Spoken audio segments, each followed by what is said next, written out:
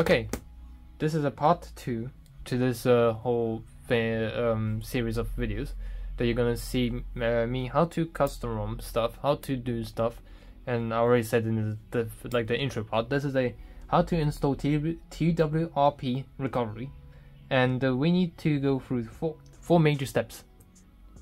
Step 1: unlock your bootloader. Step 2: find your device's TWRP. Step 3: download Odin. Step 4: let boot into OS and factory reset it. That's very important. Yeah. So I got the Samsung Galaxy Note 8 because we're gonna be doing this on a Note 8. So we need to go into settings, about page, software information, tap the build number 5 times, and then go into develop options and find the tab called OEM unlocking. If your phone doesn't see OEM unlocking, you need to be connected to internet and set your date 1 month ahead or 1 month before the patch update. So for example, in this case it would be 1st of August, so a month before that or a month after that it should appear. Otherwise your phone cannot be unlocked because it's locked to a carrier, for example, or something like that. But yeah, you need to enable OEM unlocking. Warning: this device protection features will not work on this device while this setting is turned on. There you go. So your OEM is unlocking. Your OEM is unlocked. But the problem, if you have a Google account on your device, i.e., for example, I do, my test account,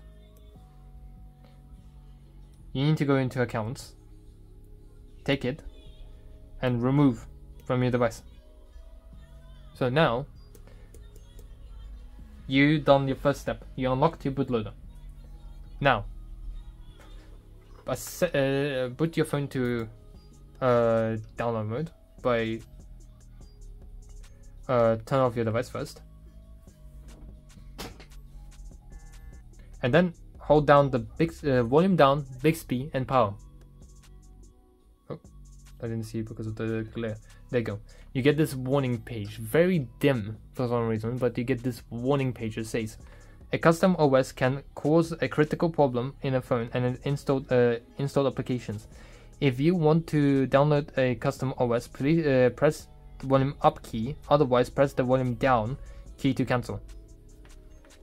I need to press volume up, and you're gonna see right here. You met 2 of the criteria that you need to.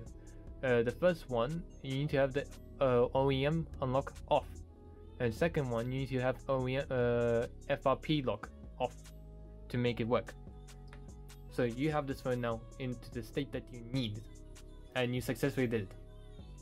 If you didn't do it successfully, you need to redo what I said, or try to find a solution on the internet how to specifically find a way to get the bootloader properly working, because sometimes it is very annoying.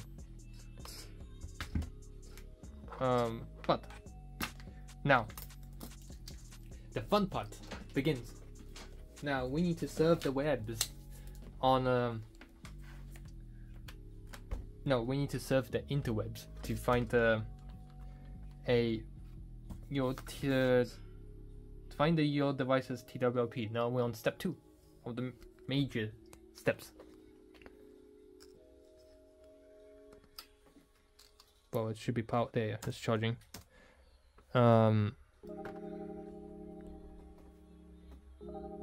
What you're usually going to be looking for is writing TWRP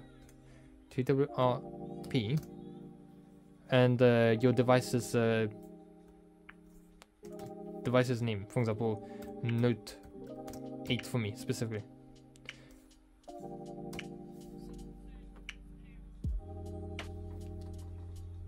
There.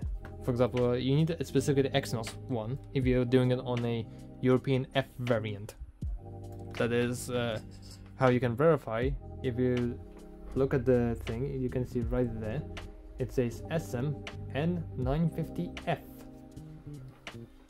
F is usually a European international and is a Exynos variant.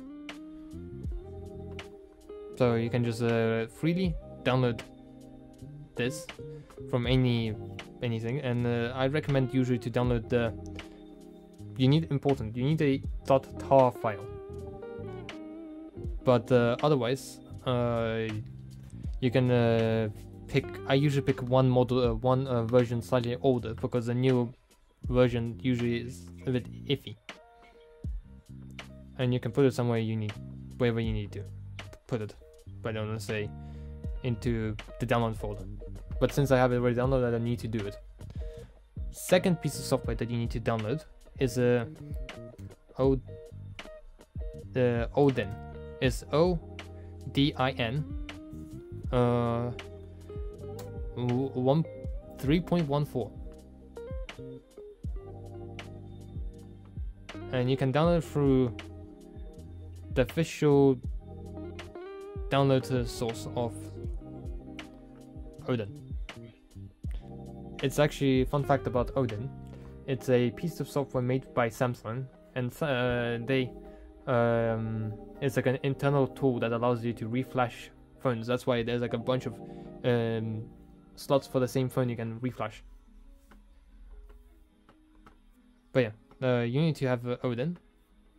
Since I already have it downloaded, I don't need to download it again. So we open Odin. We find the file in question that we need, and we need to put it into AP specifically. As you can that's the S8s. I need a great code name for. I will give a list of devices for what we're working with this guide. The code names for each device. And here. You got it? Cool. Continue.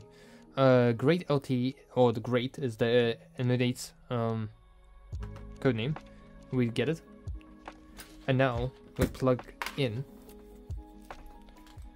Oh yeah, another thing that you want to probably do, or you can do it yourself, but auto reboot disable, or you get your hands ready to boot into recovery. That's depends on how you want to do it, but I'm gonna do the easy route for you guys. So turn off auto reboot, plug in the phone, as you can see, being recognized, and just start. There you go. So recovery is now flashed. By how you reboot into the new recovery is by holding down the volume down and power,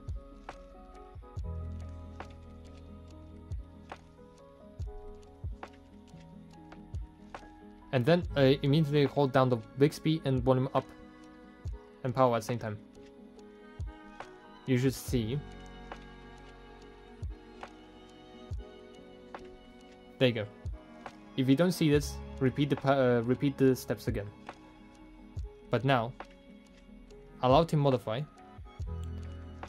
and you probably want to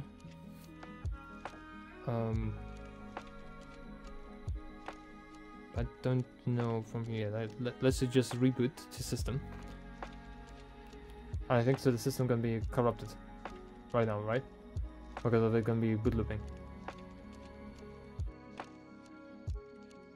I hope you enjoyed this video of how to install custom recovery. Next video gonna show you how to install a custom OS now on it.